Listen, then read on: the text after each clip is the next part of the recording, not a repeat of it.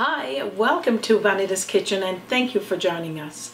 What I'm going to be making today is a tasty batch of Duchess potatoes. Now if you're like us and you love mashed potatoes, you are going to be over the moon with these Duchess potatoes because it's a spin-off that with a few extra ingredients. Of course you probably got it already in your home. So if this recipe interests you today, stick around and let's get started.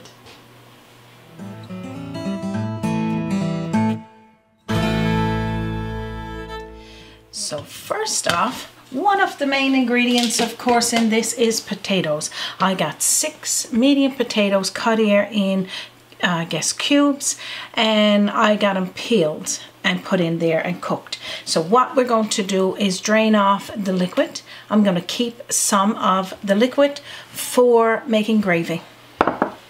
So then toss all of your potatoes into a bowl, and what we're going to do first is mash it.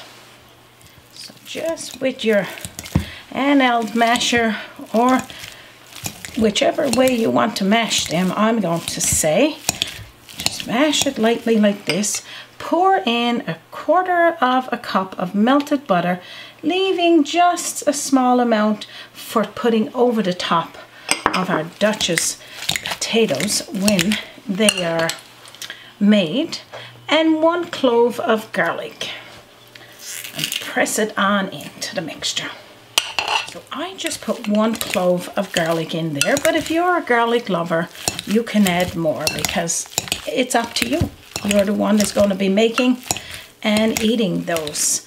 So now we're going to put this to the side and get our eggs. So now what we need here is 2 egg yolks. We don't need the whites.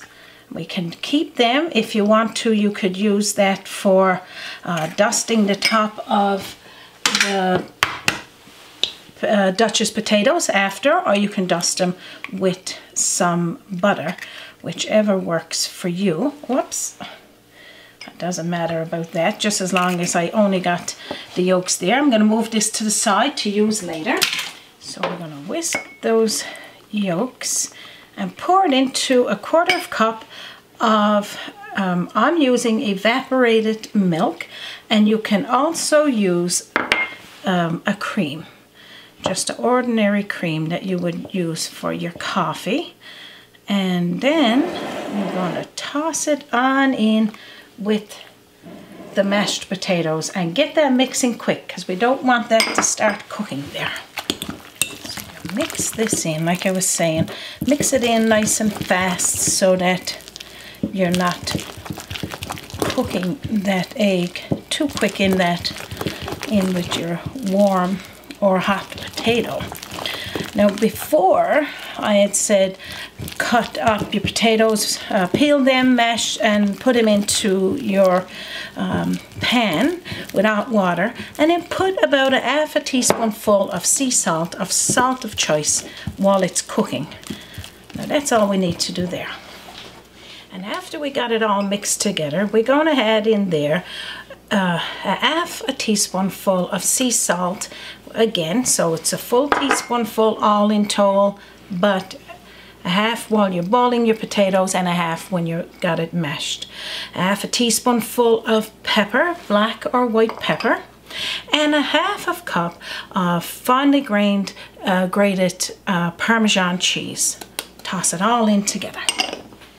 Now you're going to mix all of this in together. So those ingredients, you're mixing it now with the potatoes. So now this recipe we enjoy having when we're having a special occasion. Probably like we got cooked there a nice roast of prime rib, maybe a chicken roasted, and we want to have these delicate little Duchess potatoes to have with them. They're great for potlucks too, if you want to take it to a work event, and it makes for a nice meal to go with that. So keep mixing the potatoes until you see it's getting creamed and a little thick. This is a really good little workout too, I must say. You're just trying to mix all these together. So this is it, nice and thick. You see that it's not running off your spoon. It's perfect. You need your self-air bag for decorating. It's just a white bag that you would use for decorating your cakes, and a big top that's shaped like a star, and just push it all the way to the bottom. And then you're going to pipette in, put it like scoop in there, not pipette, into your piping bag is what it is. So you scoop up nice big helpings and pop it on into the bag. After you got half of the potatoes into the bag, you just get it all the way down to the tip and squirt it a little out first to let you know that that it's working good. Get yourself a baking pan with a piece of parchment paper, and then what you're going to do, you're going to make about a 1.5 inch round. It's going to take a little bit here now just to get it started. Hang on now. Round disc. Got a couple of bubbles there. Let me just get that out. Like this. And then a little point. Like that. That's all you need to do. So make sure that they're about 1/2 inch apart. And probably 1.5 inches in size. About the size of a small egg you could make them. And just go round, fill the inside, pop up, and make a little tip on it. And keep doing that. You can have them bigger if you want it, those little Duchess potato. It's up to you, but I like it this size. And then there it goes a long ways. So tasty. So you keep doing this until they're all made, and then what you can do, you can reinforce them. Go back around if you want to. If you want to make a little bit more, then continue on in the tray, or you can go back around, and anyone that you see that don't have enough on there, just top it up. Go around and top it up just to make it nice and pretty. And that's all you need to do. So pretty much now, with the probably tablespoonful of melted butter and the egg white, just toss it in together, stirring it around. You could use all egg white, you could use all butter, that's up to you, for just dusting the top of these tasty little Duchess potatoes. Just go around and give it all a little drizzle, and that'll help it get a nice golden brown, or a light golden brown. I don't like it really brown because I like to see that potato look. Now I'm going to tell you how long you need to bake these for.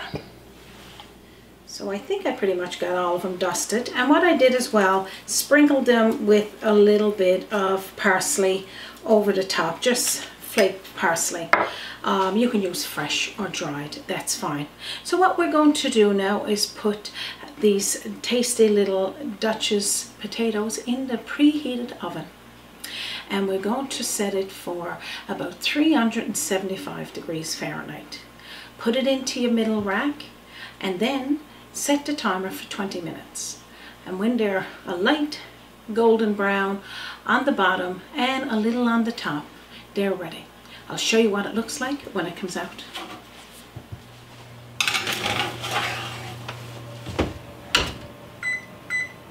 Now our little Duchess potatoes are baked.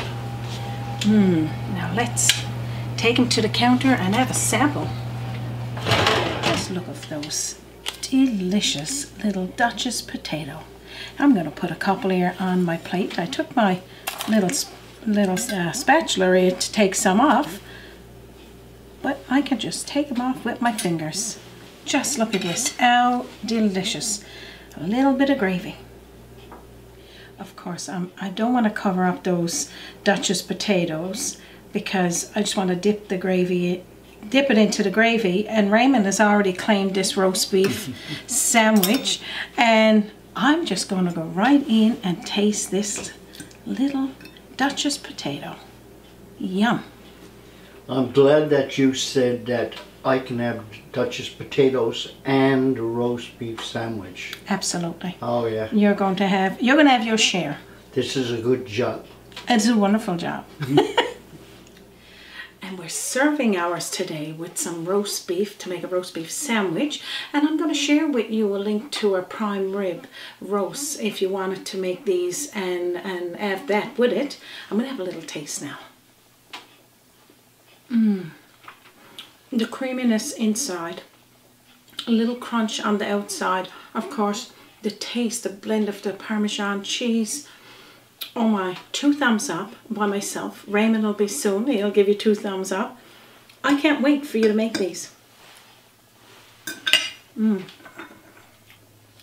what's so lovely about those little Duchess potatoes, the size you make it is up to you. I got it about the size of a small egg, but you can have it a little bit bigger, anywhere from 20 to 40 of those you could make. Great for potluck, taking it out to a staff event, or if you want a special occasion that you're making for your family and friends.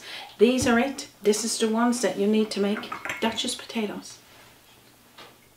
So if you're looking for the recipe, it's going to be posted in under this video. As well, we're going to share links to our prime rib.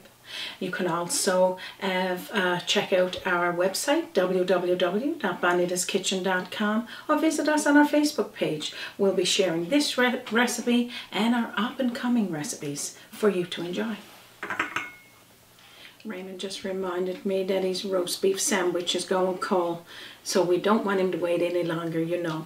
So we thank each and every one of you for stopping by. We know your time is precious, and we thank each and every one of you for spending a little bit of it with us here today. On behalf of myself, Raymond, and our team here at Bonita's Kitchen, and from our kitchen to yours, you have a wonderful day.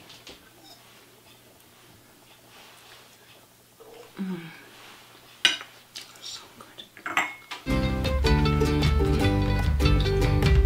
Join us by the sea, a journey in culinary, always an open door. Bonita's Kitchen to yours. Bonita's Kitchen.